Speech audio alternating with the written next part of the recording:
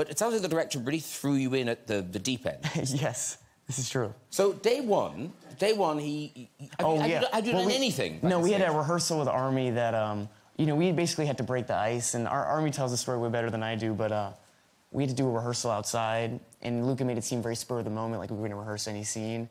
But then once we got outside, he like had a very specific page number to turn to. It happened to be the first make-out in the movie or the first kiss. So Army and I were kind of looking at each other like, all right, here we go. And like, so Lucas said, you know, dive into it, and we started making out. And there was no stop, there was no like cut. So we waited like a minute or 2 minutes, and then we like stopped making out, and Luca was gone. It was just a so